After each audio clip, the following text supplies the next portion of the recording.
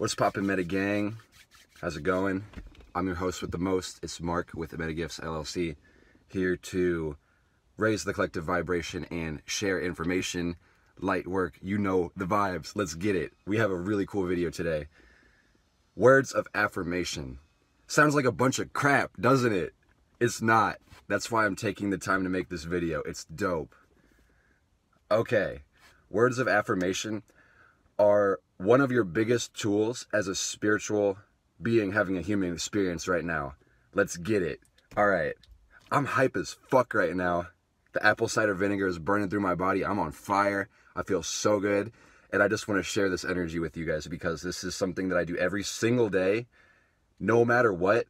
And this has changed my life in ways that you can't even compare to other things. So, okay, here we go. Let's get it. Welcome to my car. Thanks for coming. All right.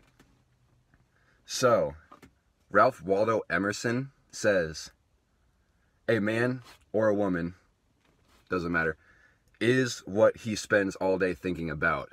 Think about that. Basically, what that means is your thoughts are going to determine your reality. And that is so real.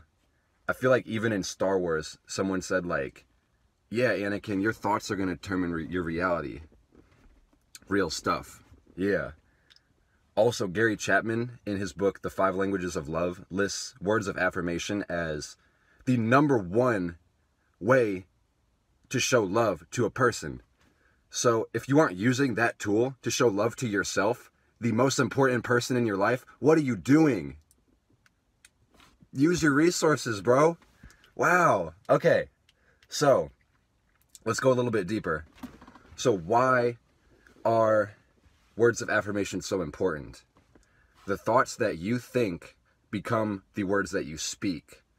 The words that you speak become the emotions that you feel. The emotions you feel become the behaviors you engage in. The behaviors you engage in become the habits you use. The habits you use build your entire life. You're a reflection of your habits and your patterns and the routines that you engage in. If you look at a successful person by your definition of success, and you look at yourself or someone who isn't successful, you can always identify there are different habits. And those habits are your building blocks to where you want to get to. You are the exact person you are because of the habits you engage in, and the beliefs you hold, and the things you think about, the things you say, and the person you are and how you feel. The only difference between you and Bill Gates or Elon Musk or Jeff Bezos is 1, limiting beliefs, habits, and they're doing the thing. You could just do it. Anything you say that contradicts me telling you that is a limiting belief. You are no different than any other person on this planet. We have slight physical differences and we aren't exactly the same right off the jump, but I feel like you understand what I'm saying. Abracadabra, from the Aramaic avracadabra, which means I create as I speak. In other words, speaking something into existence.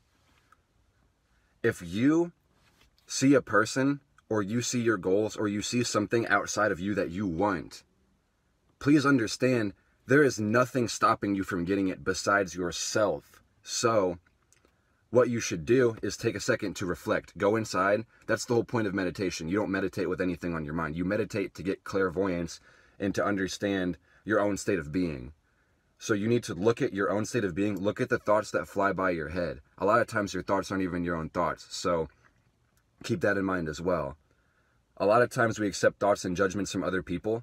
We're all connected on this planet, so we actually do pick up thoughts from other people regardless if they speak them out with their words. If I accepted every thought somebody gave me, every limiting belief about myself, I would not be where I am. I spend time learning about myself and knowing myself, and I know who I am and I know who I want to be. So I think thoughts and I think thoughts and I feel feelings that are aligned with the person I want to be, and I take aligned action with all of that, and then I'm living the life I want. It's amazing. You can do the same exact thing. You just got to use your resources. It's simple. It's so simple. Life is so simple.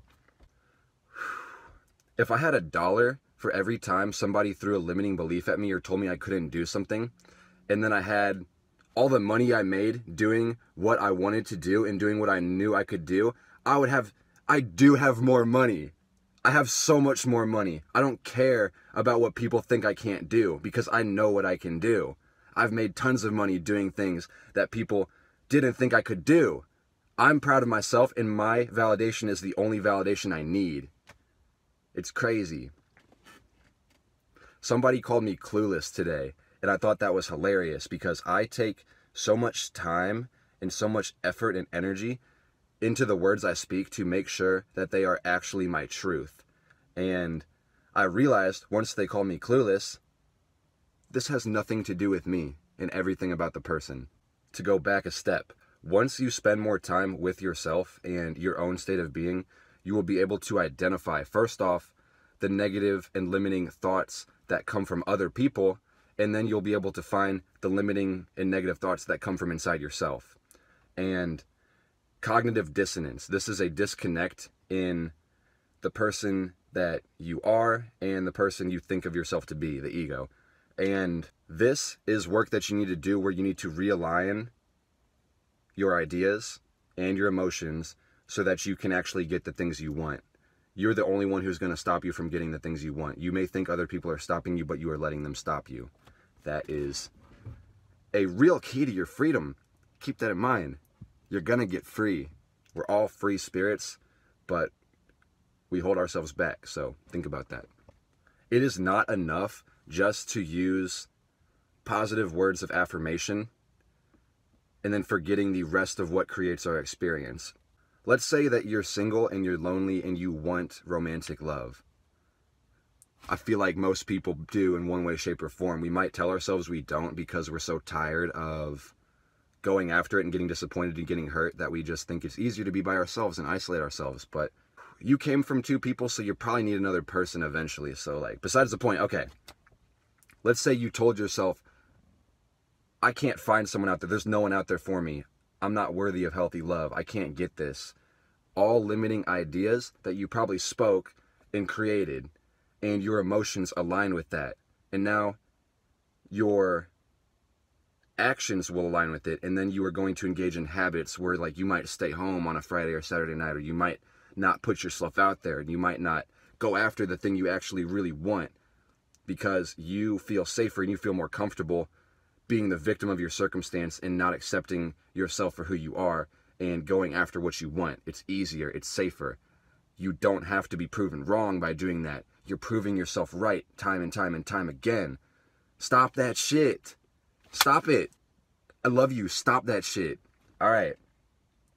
So, now that you've identified this hypothetical example of a limiting belief or thought pattern, you replace it.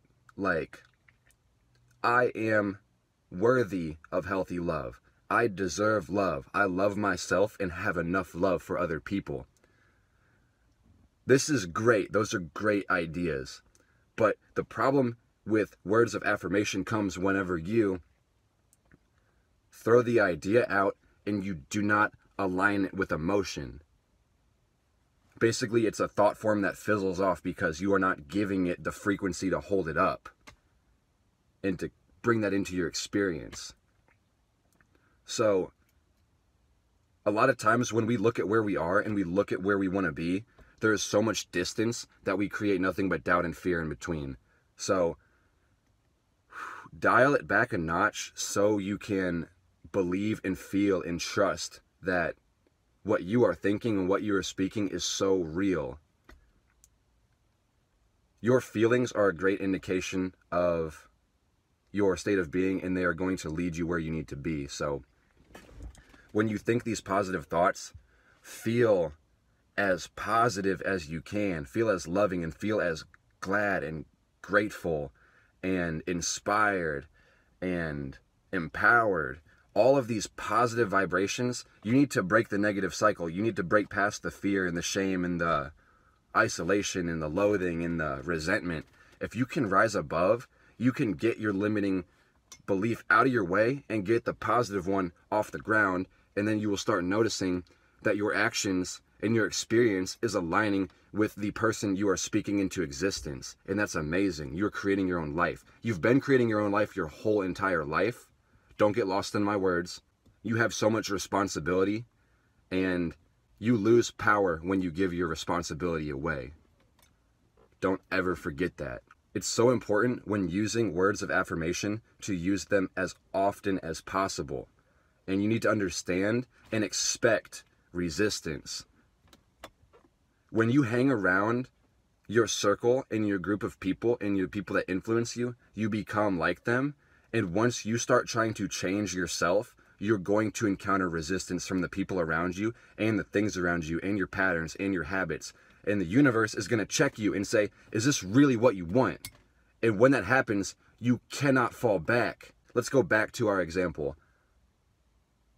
Now that I've thought and felt that I'm worthy of healthy love, and I go out and try to find it, the first person that ghosts me or flakes on me, I cannot use that as confirmation that I was right the whole time and that I can't go out and get healthy love. You need to identify that you still deserve it, and whatever you just tried to get wasn't what you wanted, and that's why it didn't work. So keep going. You know what you want, and stop at nothing to get it. When you expect resistance, you can use your words of affirmation again with more frequency and more strength and more power, and you'll accept nothing but what you want. You will create the life you want at all costs because you know your value. When you affirm your own value to yourself, you stop accepting things that you are not worth. You understand what you are worthy of, and you believe in yourself, and you experience the beliefs that you are holding. And for that, I'm fucking proud of you. You're amazing. Good job. If you guys enjoyed this video, you learned something, please leave me a like, share my video, show me some love. I don't really care about the logistics and the stats. I just want my message to get out. That's the whole reason I'm making these videos. I don't care if you don't like the message. I don't care if you don't like the video. I just care that the message is delivered and received and somebody is able to take it and make their life a little bit more positive because of it. So if I did that, please let me know. I really appreciate you guys taking the time to watch this video. Get the MetaGift shirts in the store. Fall's around the corner. We got the equinox coming up real soon. So you know what that means. There are more hoodies. There are more shirts. So many more clothes on the way. Probably by the time you all watch this video, check out the link in the description and you're going to see so many things. Any color you can imagine on our visible light spectrum. Let's get it. Alrighty. Thank you so much, guys. I love you so much.